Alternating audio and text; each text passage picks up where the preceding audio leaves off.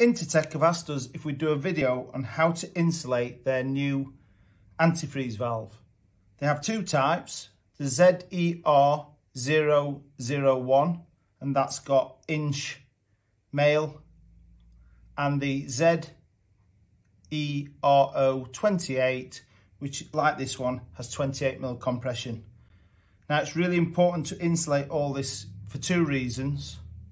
One is to reduce any heat loss, and the other is to slow down the temperature loss if there is ever a power cut.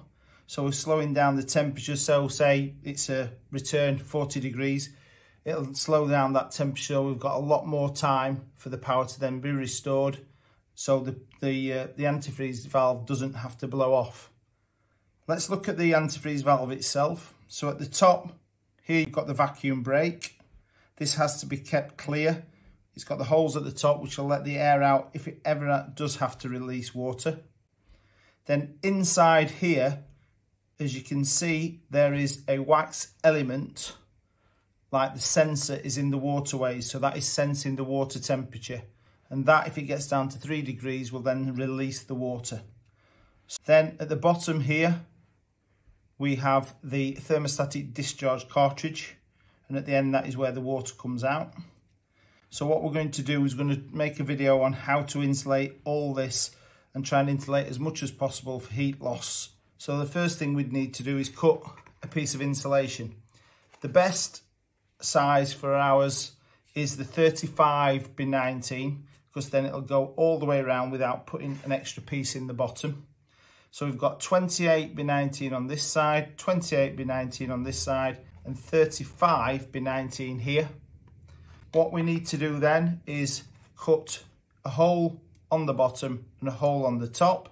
So that size hole would be around 29-30 millimeters, and this hole here would be around 19-20 millimeters. So we've got two Rothenberger core cutters here, and what we'll do is we'll cut holes at the top and the bottom.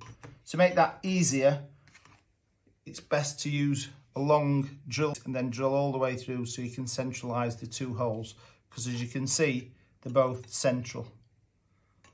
So we'll do that, and then once we've done that, we'll show you how to seal it up. We'll seal around the bottom and also the top, making sure that we don't get any bond and seal around here that could then cause a problem with the air holes here in the vacuum brake. And then what we'll do is seal all around here and here to then make the perfect seal.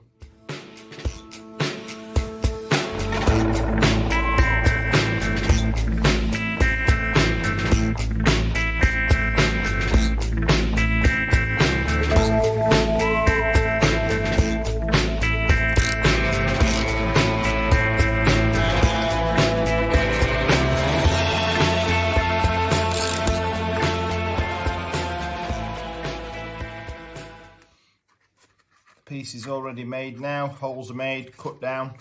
We're going to seal around here first, so put some bond and seal all around here, and then when you put the insulation on, it'll slide over, so making sure there's no bond and seal around here, so no moisture or water can get into here and no energy can get out. Once we've done that, we pop that on.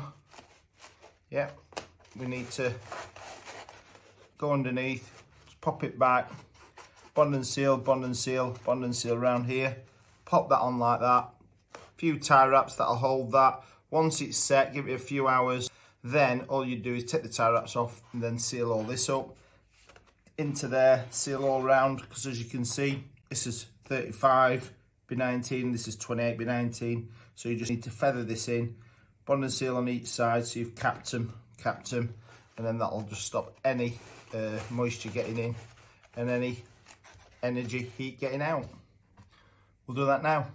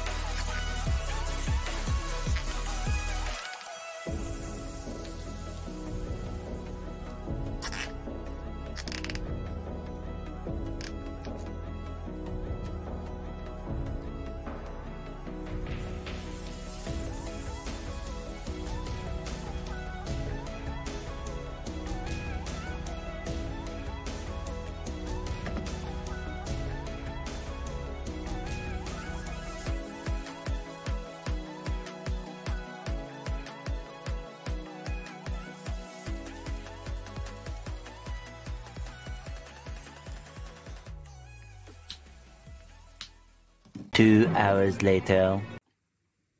We've taken the tie wraps off. It's still tacky, but we can work with that. We're going to seal it up here, seal around there, and then we're going to seal and feather these in so they're both capped. Then that's finished.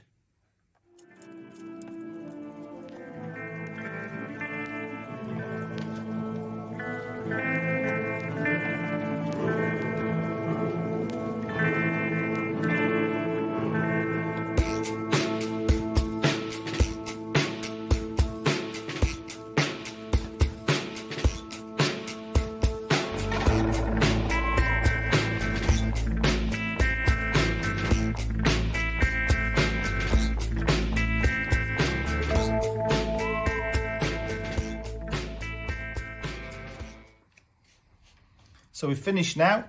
We've sealed both sides. We've capped and sealed, so no moisture can get in and no energy can get out.